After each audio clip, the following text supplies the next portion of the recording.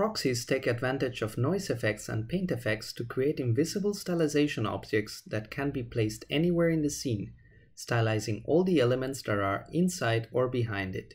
Proxies are extremely versatile, as these allow a high level of control affecting the entire image, as well as a low level of control affecting only a specific part of an object.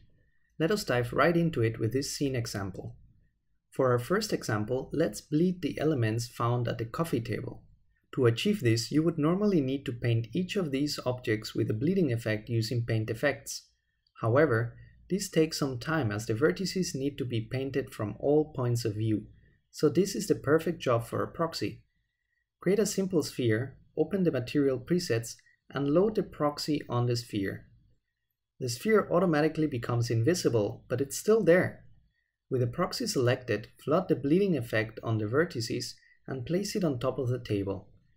You will see that the proxy is driving the bleeding effect of all the objects that are inside and behind. You can resize the proxy as desired, but there is a sharp edge where the bleeding proxy is clearly noticed.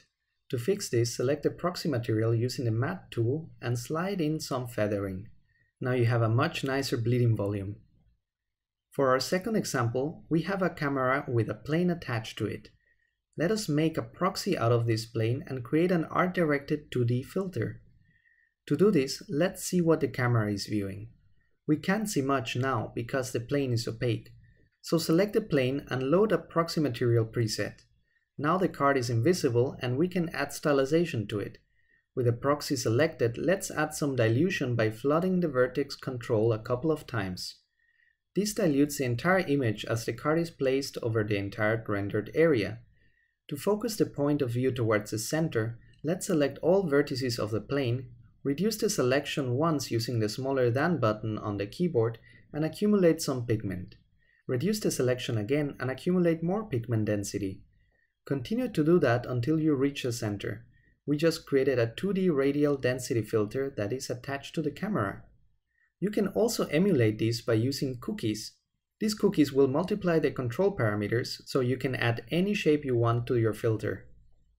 Proxies can be placed everywhere, and since they are geometry based, can be art directed with noise effects and paint effects to fully control the effects in your scene.